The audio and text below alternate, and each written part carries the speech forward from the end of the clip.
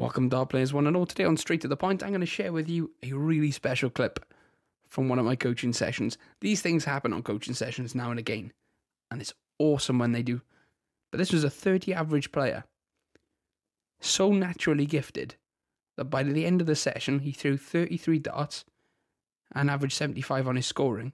Then when teaching him to switch, this happened. As long as you're keeping them close, that's all you can do. They're not always going to go in. It'll take time. Oh, I'm on for it. I'm on for all three. Come on, buddy. No way.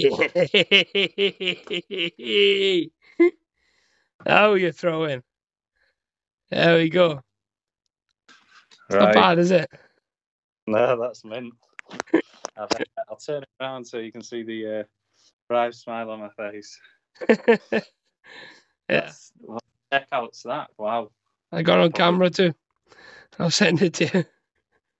That's probably my highest ever checkout as well. Now you might have thought when he was switching for targets, it looked a little bit odd.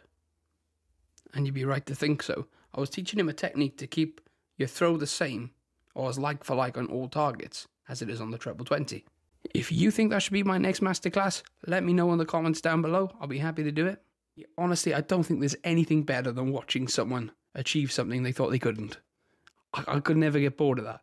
So hopefully, students will let me use the footage more in the future. Obviously, big thanks to Tom for letting me put this out there. Until the next video, subscribe if you love the darts.